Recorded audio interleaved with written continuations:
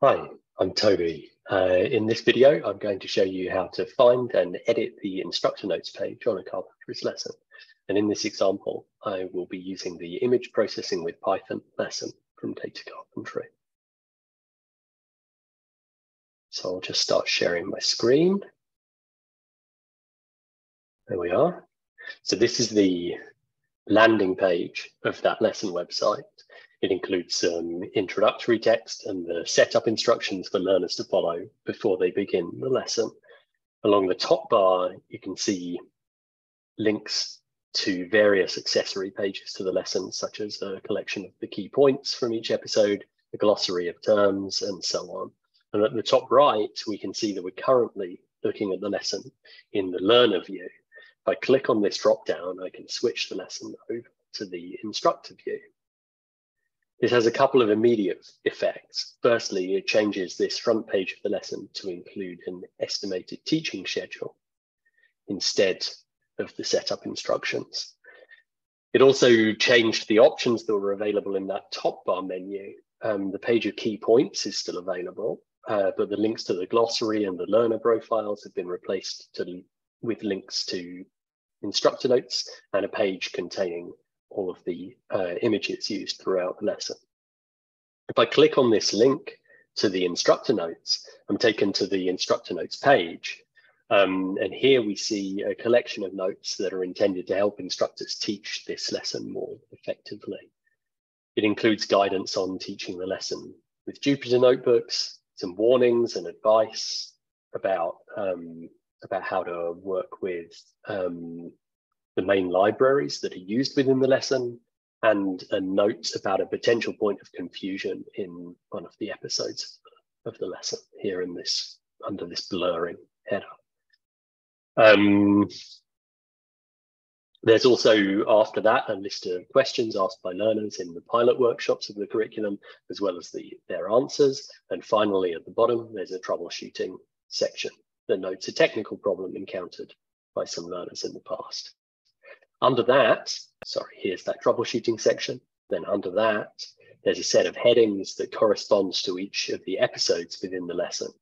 Any inline instructor notes that are embedded throughout the lesson will automatically be collected in the sections under these headings. But at the moment, they're all empty because the lesson doesn't yet contain any of those inline notes. We hope to change that, of course, during the upcoming instructor notes drive and further into the future as well.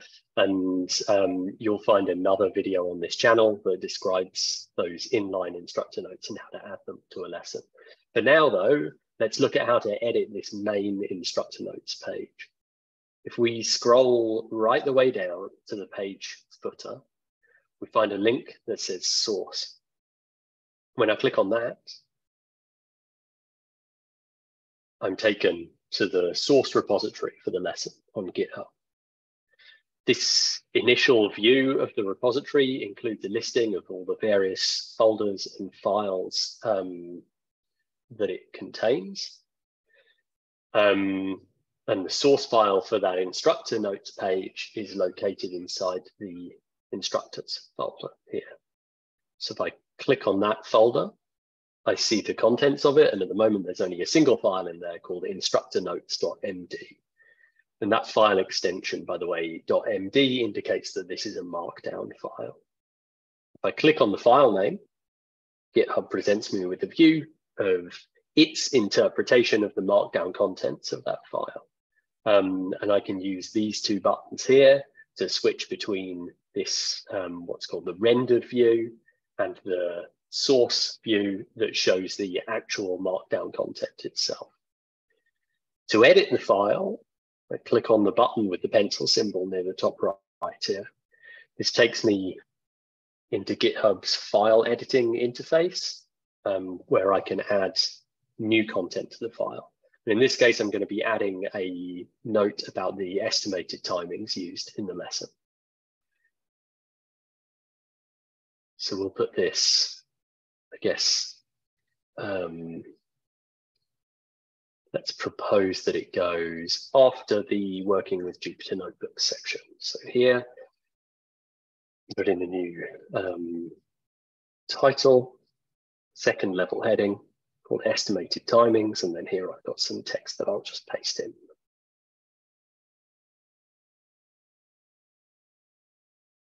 Okay, so that's the text of the instructor note that I want to propose gets added to the lesson.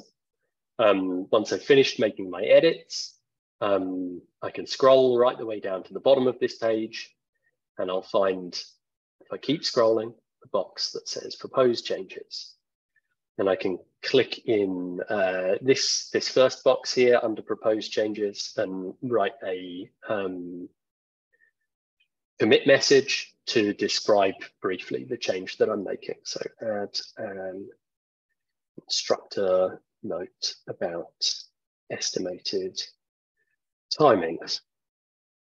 I could add an extended description if I wanted to, but for now I'm going to leave that blank and click on this propose changes green button.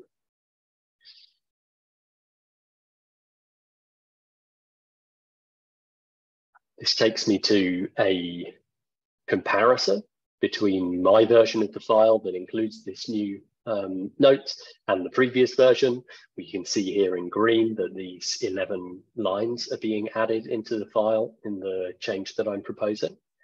And I can click the create pull request button here to propose this change to the lesson repository. So I get automatically in this open a pull request interface that commit message that I wrote substituted in here as the title for the pull request that I'm opening, and then I should select all of the contents of the kind of details box, as it says here, please delete this line and the text below before submitting your contribution. Delete that. And in this box, I can add some additional context about the pull request to help the lesson maintainers review it. This adds an instructor note encouraging instructors to share their experience of how long it takes to teach the different parts of the lesson. And then once I'm happy that I've provided whatever additional context I want to provide here, I can click this green create pull request button. And if I wait a moment longer, then you can see that this pull request has now been opened. It's number 277 in the repository. And I'm now ready to move on to the next lesson that I want to work on and the next instructor note that I want to add or move or update or whatever. Thank you very much for watching this instructional video. I was showing you how to edit the instructor notes page of a Carpentries lesson. You might also be interested in the accompanying video that I mentioned earlier that shows how to add an inline instructor note to a specific episode within a lesson. Check out the Carpentries YouTube channel to find that video, and of course many others that I hope will also be useful to you. Goodbye, and thank you for watching.